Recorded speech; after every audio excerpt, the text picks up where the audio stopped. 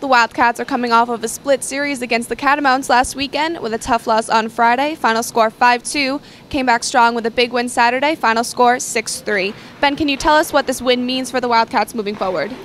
This was a monumental win for the Wildcats. Moving forward, they can take a lot from it. Friday night did not go their way. It was one of the most dismal performances by the Wildcats this season.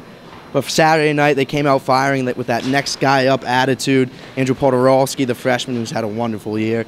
He put up 2 goals, and he had a couple assists throughout the weekend. The Wildcats can build off of this because they gave it all they got, and they've been doing that all season. But now this is the one that everyone's been looking forward, especially for the team. They circled this one on the calendar, the Boston University Terriers, top dog in Hockey East, 12-2-2. Led by Jack Eichel, the freshman, who's put up 43 points, which is absurd for a freshman. You know, prospectively, he's going to go 1 or 2 in the draft. So the Wildcats defensively have to give it all they got from Pesci down, and whoever's in net with Tironi or Clark has to play the best game of their season. But Kyle Smith said it best in this press conference that this could be a statement weekend for the Wildcats, that they can keep up with any team in Hockey East. And moving forward with about 3 weeks left to go before playoffs, this could be huge. I'm looking forward to it.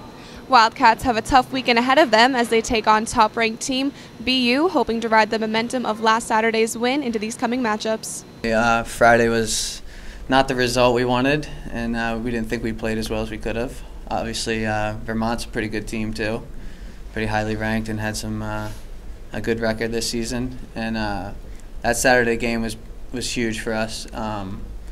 Going with the early lead, and then getting down 3-2 in the second period when you kind of feel like everything's falling apart. But we came back in the third and really pushed and made a big effort from a lot of different guys contributing. So it was a real positive period and something we can build off of going into this weekend.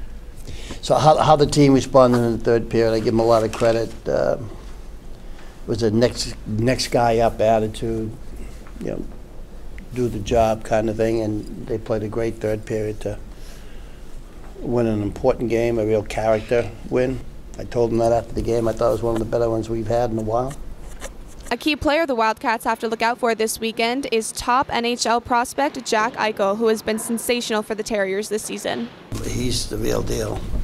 I mean, just watch him on tape, it's scary how good he is. His stick handling is incredible, and he can control it with a lot of speed, strength, and he's got career-like awareness on the ice.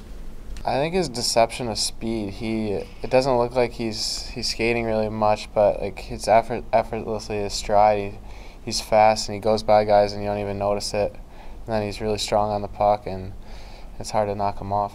Boston University, obviously they're top in Hockey East right now. Pretty excited for it's a kind of a statement weekend. 3 weeks out from playoffs, we can they're the top dogs and we're sort of towards the bottom. We can make a statement for ourselves and come out and show the league that we can contend for a title here, and we're not any less than them, and we can play with them and we can beat them. So it's an exciting weekend and a big opportunity for us.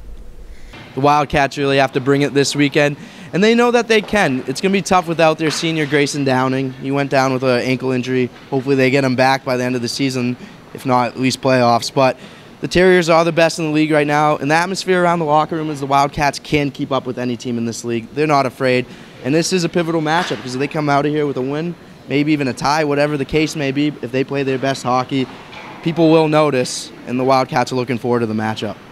Tune in as the Wildcats head to BU this Friday at 7 p.m. and come back home this Saturday at 7 p.m. after a 3-week road trip. For Ben Non, I'm Kelsey Campbell, UNH Wildcat Productions.